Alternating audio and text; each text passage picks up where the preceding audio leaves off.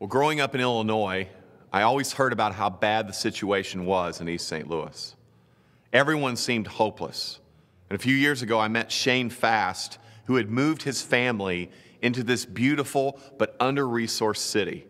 And he began this ministry called Rebirth East St. Louis in 2008, a ministry with one mission: to transform youth in one of the most broken cities in the United States.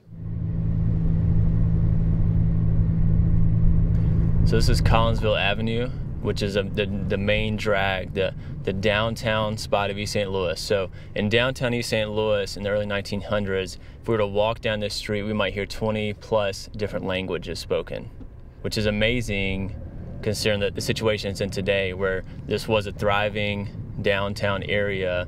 But generational sin after generational sin has produced a situation where when we came in 2008, the poverty level was through the roof. The crime rate had been the highest per capita in the country for 20 plus years running, and it was just a greater sense of despair than there was a sense of hope. Though a lot of people in a city like East St. Louis had integrity and were working for the good of the city, a lot of times there were just a lot of obstacles working against those efforts. And it seemed that the most successful ministries in our context across the country focused on youth. 2008, I walked into high school, which we felt like was the most strategic place for us to be able to begin to impact students at that point where they were making decisions about their lives and making decisions that would form their futures. So I walked into the school trying to be really covert, get back and meet the head football coach and just kind of sneak in and see if I could just get in as a volunteer. And the first person I met was the principal of the high school. And she welcomed me with open arms. She made a way for us to be a part of the athletic program.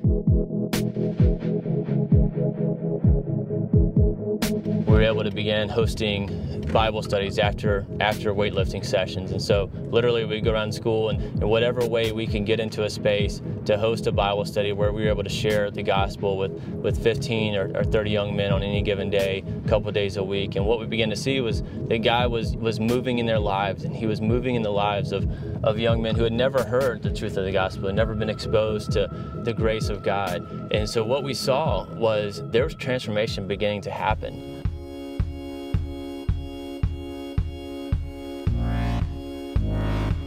The last 2 years especially, as more kids have come to know the Lord, as we've been walking with those kids through their trials and through their struggles of life, and as they've walked with us through ours, what we've seen is that God is honoring that, and he is growing a team of people, both a team of students and a team of staff. None of our staff team is even from the St. Louis area. God's brought people from all across the country. They grew up in the housing projects, they grew up in the most affluent parts of America to serve and love the city of East St. Louis and to invest in the cities of youth. And so what we've seen through that is we've seen God move in many kids' lives to help them come to know him and to grow in relationship with him.